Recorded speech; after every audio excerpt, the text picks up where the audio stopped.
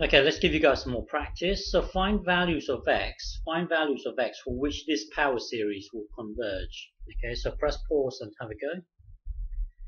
Okay, so to do this, we're going to use the ratio test. So with the ratio test, we always need to compute this value. We always need to get an+1 divided by an. Well, dividing by an is the same as multiplying by the reciprocal of an, which would be this. So now tidy this whole thing up. That will then give you this because, well, look, if you look at this block here, visualize this block here as being one block multiplying with another block, and then visualize this block here as being 3 to the power of n times 3, and then visualize this as being 3 to the power of n times 3 squared. So now, let me think. Now this block will cancel out with this block here, and then this block will cancel out with this block, and then this 3 here will cancel out with one of the 3's, which will give you 1, 3. And then what you're left here is this, which will be this. You're left with this, which will be this, and your n here, your n here. Okay, so if you tidy this whole thing up, it will then give you this, and then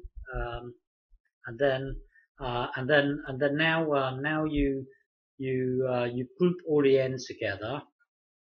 Group all the n's together. So you've got this thing here. So group all the n's together. So grouping all the n's together will then give you this, and then well, this thing here can be visualized as this. So now n is, remember, n moves from 0 to infinity. So n is always positive. So this will always be positive. So you don't really need the absolute sign here. So that will then give you that will then take you to here. So with the ratio test, we always need to compute this value here. Well, if this value here is less than 1, then we know it's going to converge. If it's greater than 1, we know it's going to diverge. If it equals to 1, then it's inconclusive. Well, we just computed this value here, and it equals this. So we need to get this to be less than 1 for convergence. So for convergence, we would need to set this to be less than 1. Well, don't forget the limit as n tends to infinity. This thing here is going to head towards 1. So this thing here will be 1. So for this to be less than 1, you can ignore this because this is going to head towards 1. So for this whole thing here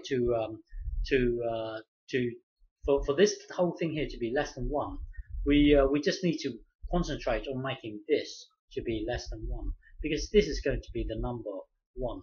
Okay, so concentrate on making this to be less than 1. If you can make this to be less than 1, then the whole thing here will be less than 1. If it's less than 1, then it's going to converge. So concentrate on making this to be less than 1. Well, absolute of something less than 1, you can always translate this to this. So now times everything by 3, that will then give you this. Take away 2, so that will then give you this. So what we've got so far is this. For this to converge, anything in this interval here will converge for sure. Anything in here will converge for sure. So remember, this here is 2. So the radius convergence will be 3. The radius will be 3, and it's centered at 2. So so anything in this interval will converge. But the thing is, when it's dead on -5, if you put -5 into the x, if you put -5 into the x, then this value here will be equal to 1. Remember, when it comes to the ratio test, if this thing here equals to 1, then it's inconclusive. If it's less than 1, then it's going to converge. Greater than 1, it's going to diverge. Equals to 1, then it's inconclusive. So if you put -5 into here, it will equal 1. If you put what was the other one?